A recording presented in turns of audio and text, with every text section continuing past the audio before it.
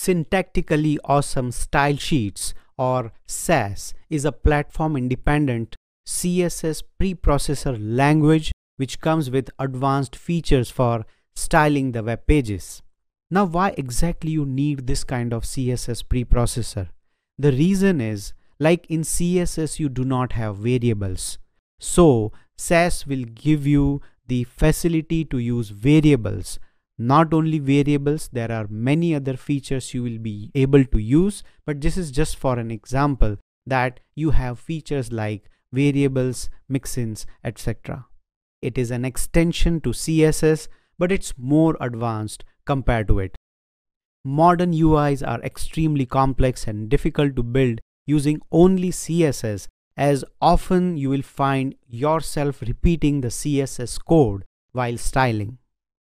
Sass comes to the rescue by providing a compiler which allows us to define the style sheet with CSS style coding, but with more dynamic programming syntax, which eventually gets compiled in normal CSS.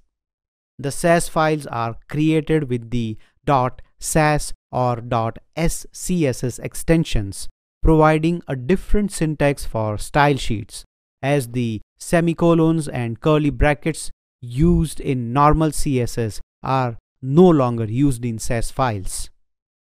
Not only that, the bonus features which come with Sass which are not yet included in CSS are variables, nesting, mixins, inheritance, and many other handy built-in features which makes Sass very powerful and useful.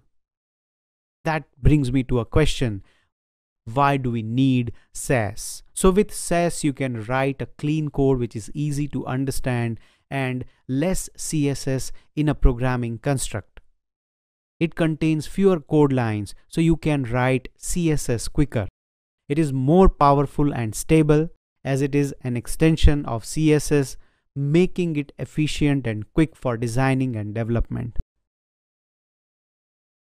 Now let's first of all understand how to configure or use Sass in your project.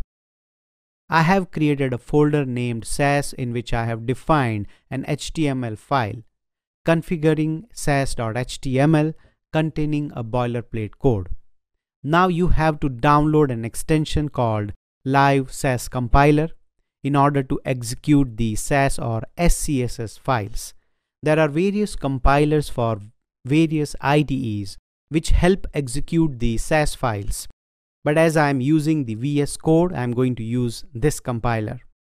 Also, why do we need a compiler? Because browsers cannot read the Sass files. It only reads the CSS file.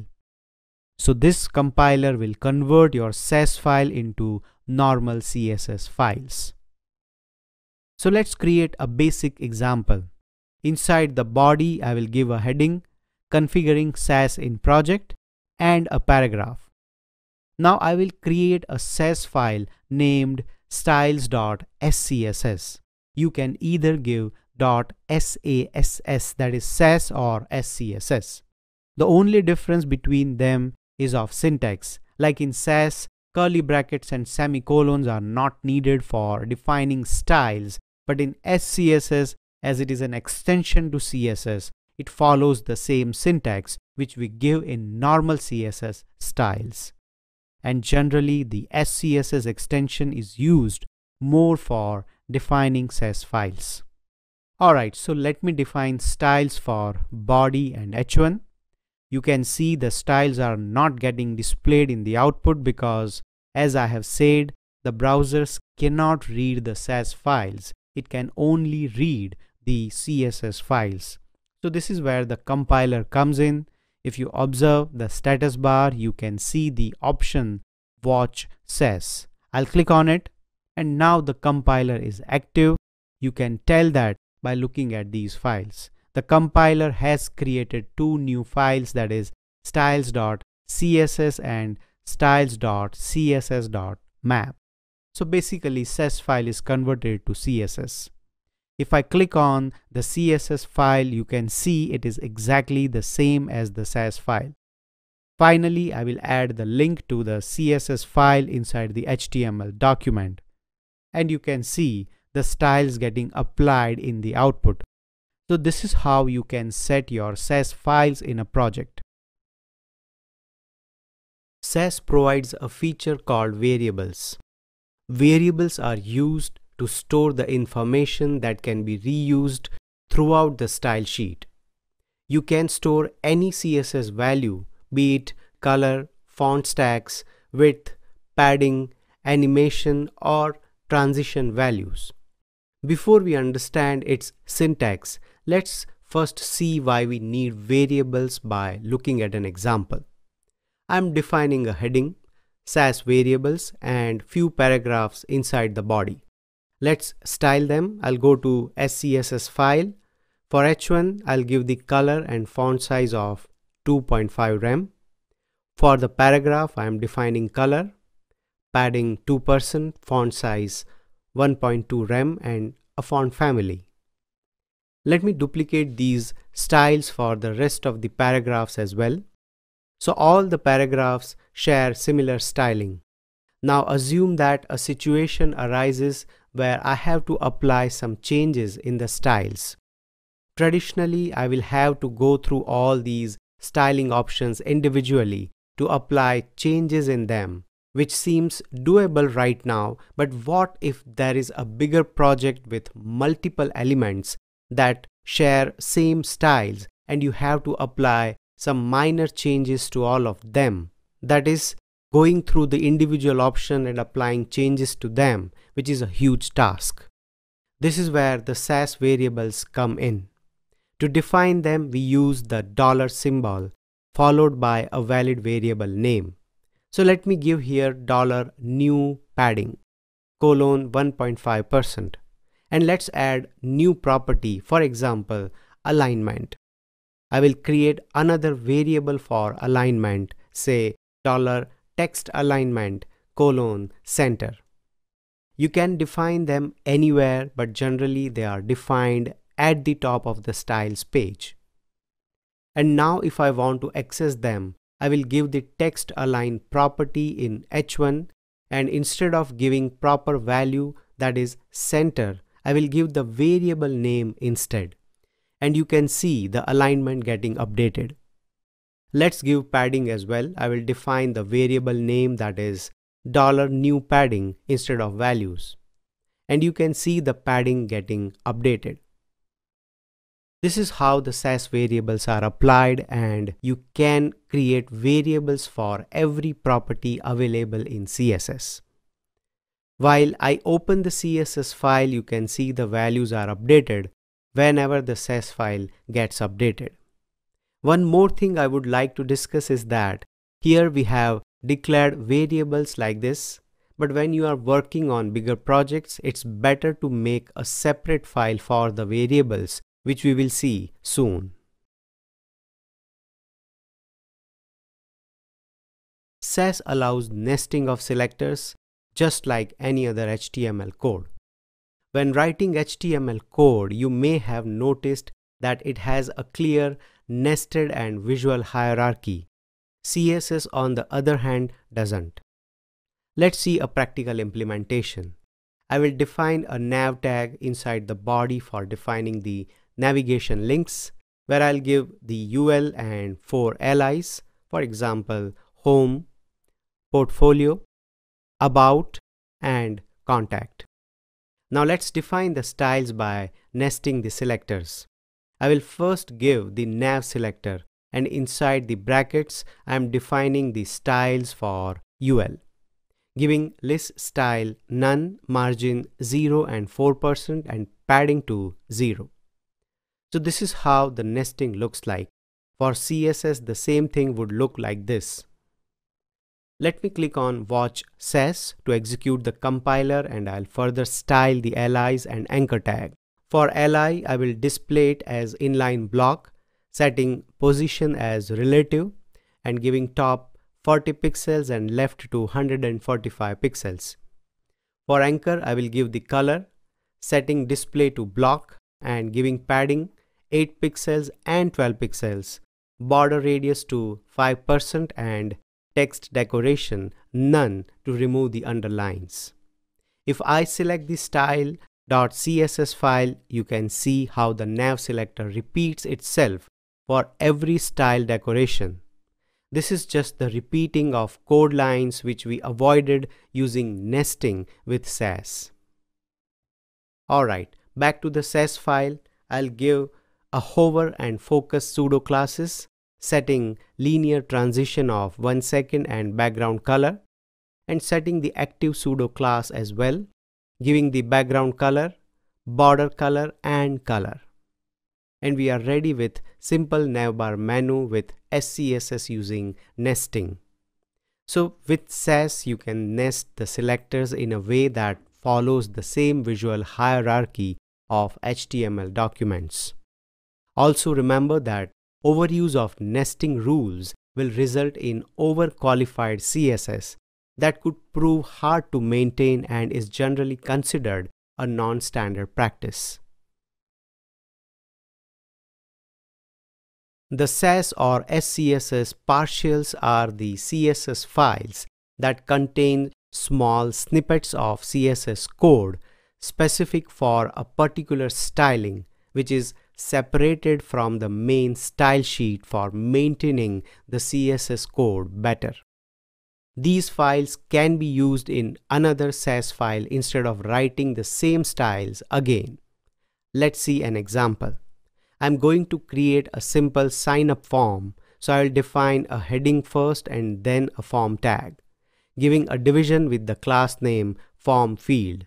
Inside, I am defining a label for full name and an input field for it.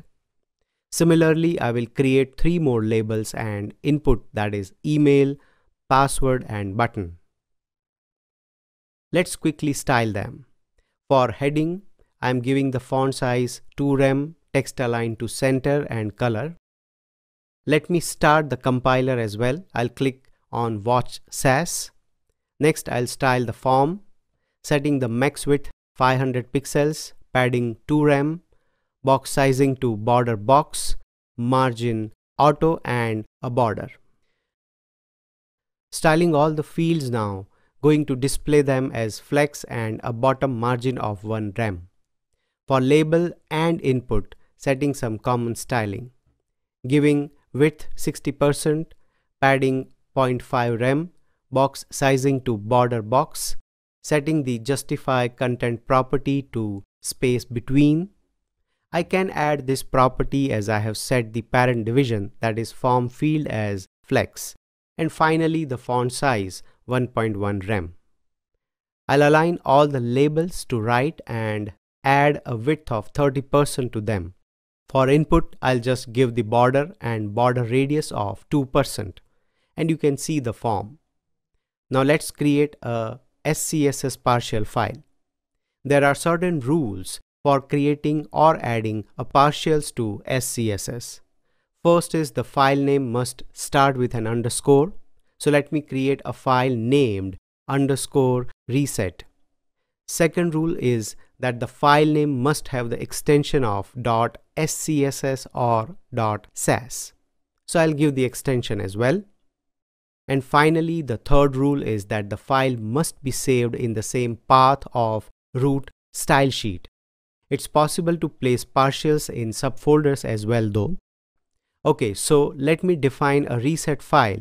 I'll set box sizing to border box and margin padding to 0. And we are ready with our partial. Generally, SCSS partials are used for creating a CSS reset file, but you can always define it with styling for various elements. Now to add a partials in SCSS, you have to use the @import statement before the file name. And this statement you have to define it inside the main SCSS file. Note that we don't add the underscore and the extension for the partials when referencing it via @import statement. The Sass module system is a newer concept and an update which is added to Sass.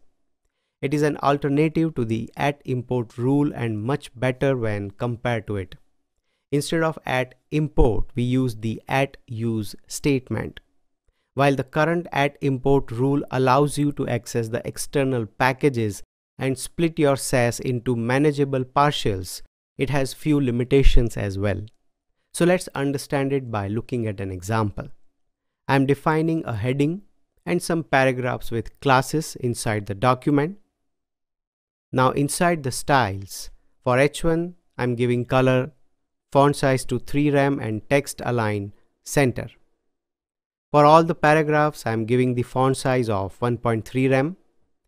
Now I'm going to create two partials which we will import in main Sass file. The first file will be underscore new color1.scss and the second file will be underscore new color2.scss. In the first file, I'll define a variable $bg color having a color, and in the second file as well, I'll define the $bg color variable with a different color. Now let's import these two files in the main SCSS file, and for the H1, I will change the color and will give the variable name here, that is $bg color. Now observe the output and you can see the heading gets the color which we have assigned in the second file and not from the first file. The reason behind this is the @import statement makes all the variables, functions, etc. globally available. So if I declare the same variable names in the different files and I import them, those variables get overridden. This also creates difficulty in finding exactly where the variable or function was defined. So an alternative to this approach is to define a module with the @use rule. So instead of @import, I'm going to use @use. By giving the @use rule, it's going to load the Sass file as a module, which means now you can refer to its variable or functions in the main SCSS file with the namespace based on the file name. So here instead of bg color, I'll prefix it with the namespace, that is the file name which contains the variable we want to assign. The namespace and variable is separated by a dot. And now you can see the color of the heading has changed. Note that we are giving the file name only and not the extension. You don't need to specify that. Sass is smart enough and will figure it out for you. You can also change or remove the default namespace by specifying the name prefixed by as keyword at the time of import. So if I set the name of the second file as S, the default namespace gets changed to S, which is a kind of an alias for the module. Now to access the color, you'll just have to specify the name instead of the namespace. To remove the default namespace, we set the asterisk sign. Now we can access them without specifying the namespace. There are also some built-in modules which have to be imported explicitly in the file before using them, and they are math, color, string, list, map, selector, and meta. So again, to summarize, the @use rule is similar to @import rule, but it comes with some noticeable differences, like @use makes the variables and the functions available within the scope of the current file, that is module. That means it never adds them to the global scope. This makes it easy to figure out where each name of your Sass file references comes from, and it lets you add shorter names without any risk of collision. The @use lets you load your files only once, which ensures that you don't end up accidentally duplicating your dependencies many times over. @use must appear at the beginning of your file and cannot be nested in style rules. In the further updates, Sass is planning to completely deprecate the use of @import rule, as the @use is much better alternative. Now let's talk about a question, and that is, what are modules in Sass? Sass modules system or Sass module is a feature which lets you import the Sass file to the main SCSS file by using the @use statement. By importing the file with @use, you are importing the file as a module to which you have access and can be used anywhere inside the style sheet. It does share similar functionality when compared with @import statement, but is a much better alternative than @import.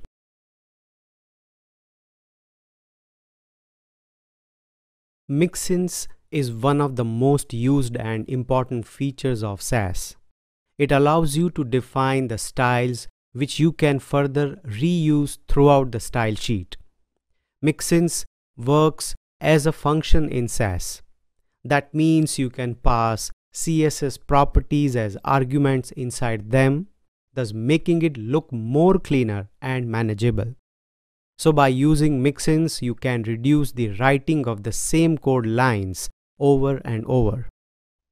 In the same code that we saw in previous lecture, I am creating a mixin by giving @mixin rule.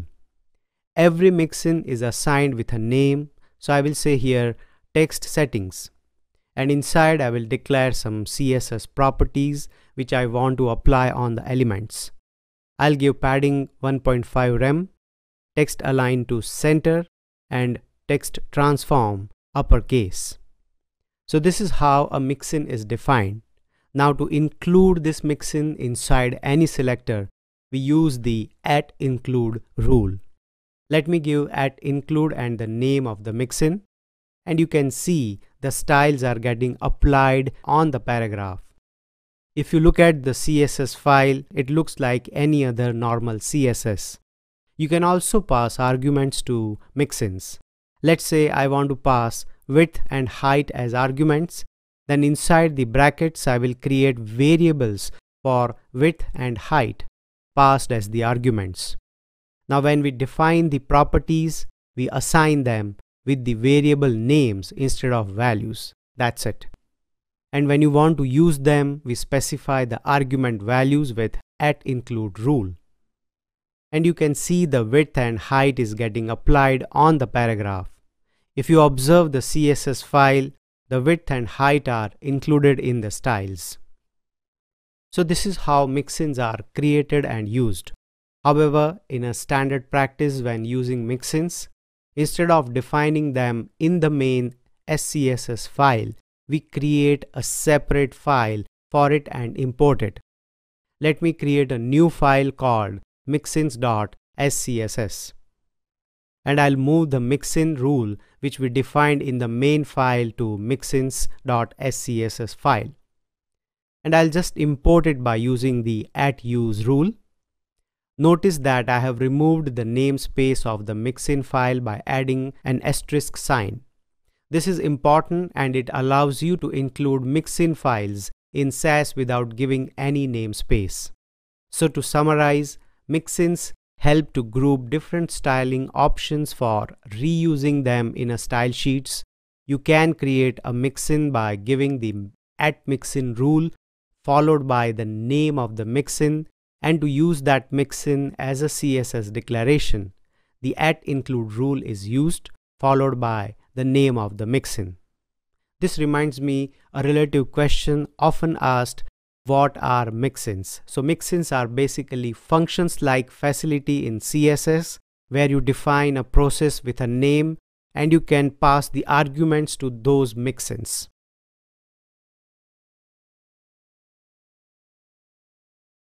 Inheritance is the object-oriented programming concept which lets the child element inherit properties of its parent element.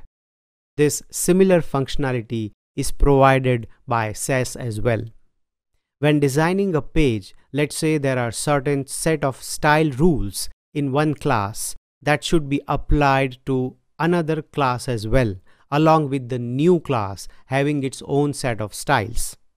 Ideally, from what we have seen until now, we have used the BEM methodology for defining the classes and have shared the styles within the selectors.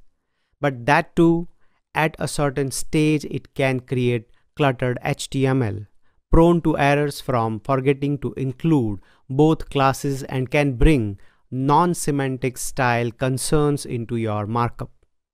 This is where the inheritance comes in. With the use of @extend rule, you can inherit the styles from one class to another. Let's practically see it. I'm going to define three headings, that is h1, h2 and h3, with class name class 1, 2 and 3. Now in the style SCSS, let me give some general styling for h1. The font size I'll say 2rem, text align to left and color. Now let's say I want to apply these styles in the second heading as well. So rather than copying and pasting them or rewriting them, I'll extend these properties by defining @extend rule followed by the selector or class name you want to extend. And you can see it inherits the above properties. Also, you can notice that we haven't defined the elements in a parent-child hierarchy. So remember, to inherit any class properties, it's not a necessity to have a parent-child relationship. We can also override and add new properties to the inherited class. Like here, let me override the text align property. I'll give center and will add a padding of 40 pixels. And you can see the result. There is also a selector which is used specifically with the @extend rule, and that is the placeholder selector, %. This is a special type of selector and it works like any other class or ID selectors, except that it is denoted by a % sign. They are meant to be used with the @extend directive.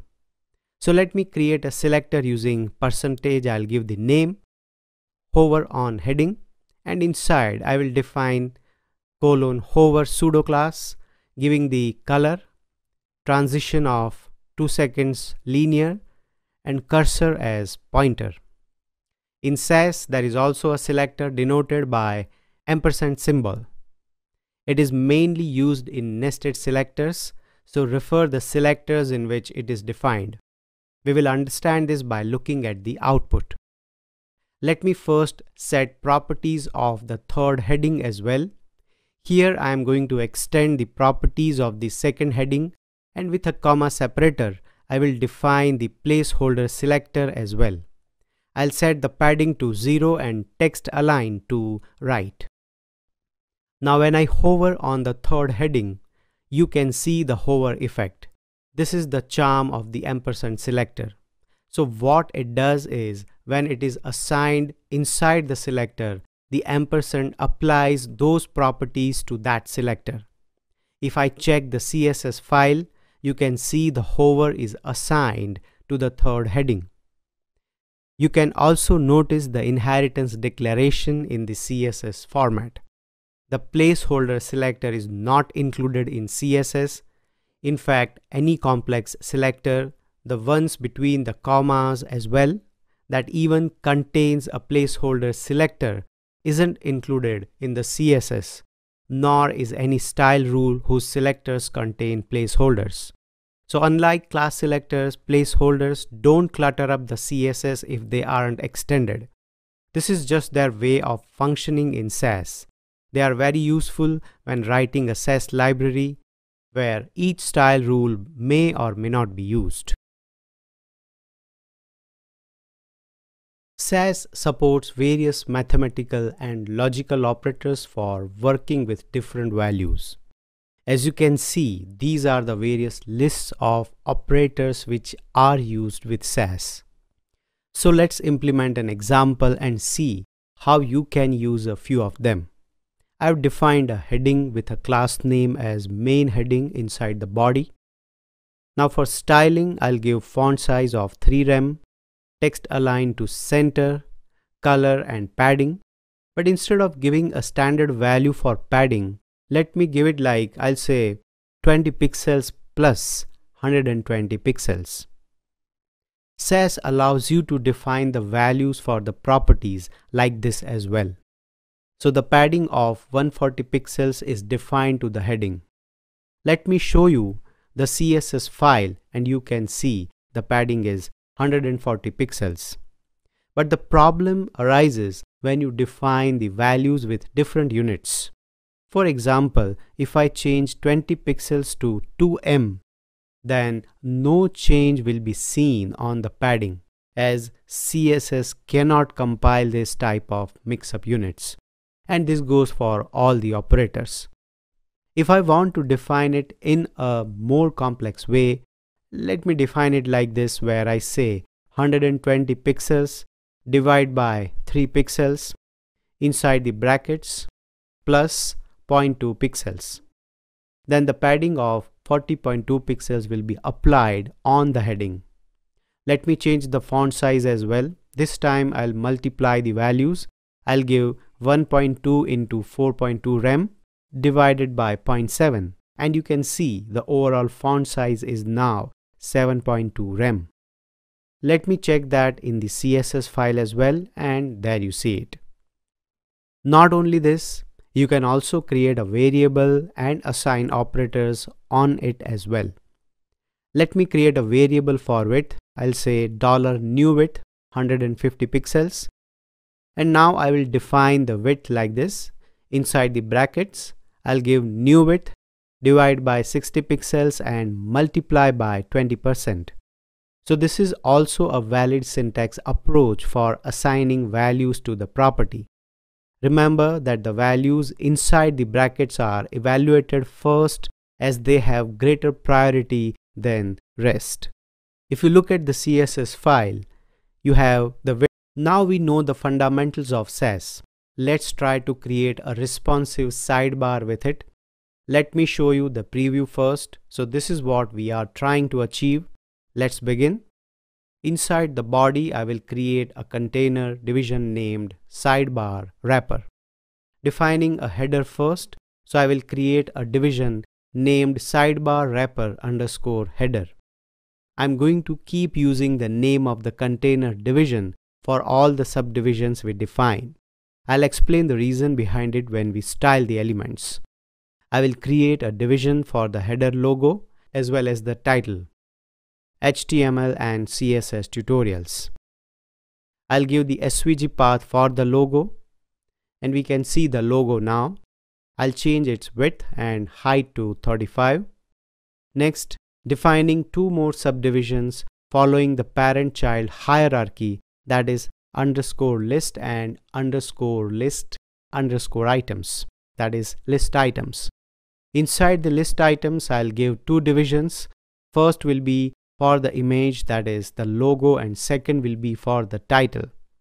Let me first copy this part and we'll define it 4 more times. Now setting the title as dashboard, and will give the SVG path for the image. I'll set the title as chat for this division and will set the image as well. Next, title is team and setting its image as well. Second last title will be products and its related logo. And the last title will be reviews, and I'll set its related image here as well. We are done with the HTML part. Now let's style them. I'll create an index.scss file. First, I will set the global values by using the asterisk. I'll give margin and padding 0 and font family. For the body, I'll just set the heights as 100 VH and a background. Now let's style the sidebar. I'll style the wrapper first, giving the width 300 pixels, height 100%, and the linear gradient background. Then for header, I will give &_ header. This is where giving the proper naming conventions is useful. Ampersand in Sass is used for nesting to avoid repetition of code, so specifying an ampersand will always refer to its parent selector, which is the wrapper class in our case. So specifying the ampersand allows us to place the parent selector whenever we need it inside the child selector. Let's style it now. I'll set the display as flex, padding 16 pixels and again 16 pixels, font size to 1.3 em, text aligned to center, adding a linear background and setting the gap of 15 pixels.